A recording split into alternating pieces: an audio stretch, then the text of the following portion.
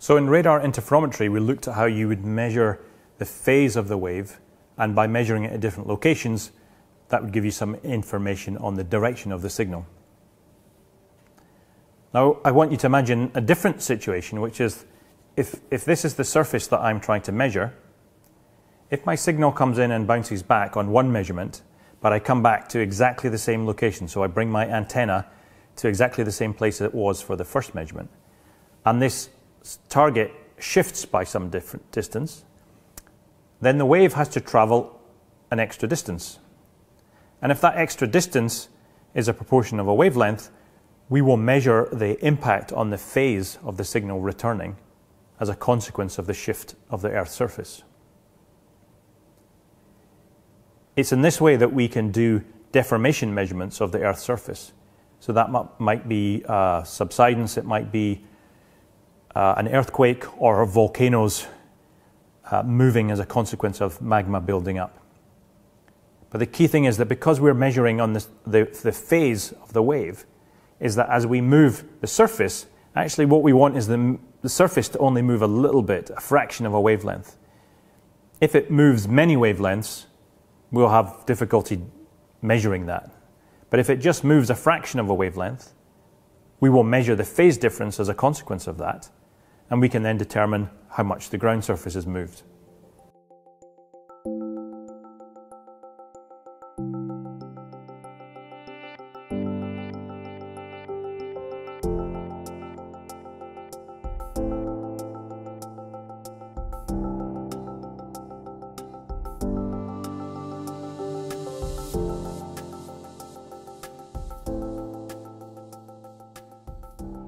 Now, on this kind of wavelength, this is a model of a C-band wavelength, about 5 centimeters.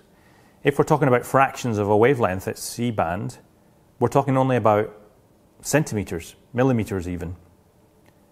And as a consequence, this means that we can actually map the movement of the Earth's surface on a scale of only a few centimeters.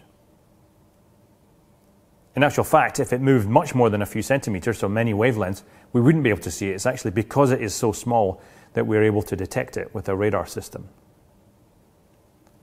There are some challenges and technical challenges to interpret that data and analyze it in a way which takes into account all the other factors going on.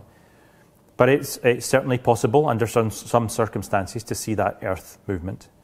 And if you make measurements over a long period of time and that you have some very stable scatterers, there are approaches like permanent scatterer interferometry whereby you're just looking at those key targets that have been static and stable over a long period of time, and all they've been doing over that period of time is slowly changing. And with those kinds of measurements, you can actually make measurements on a scale of a few millimeters per year of movement of the Earth's surface, but you're measuring it over a long period of time.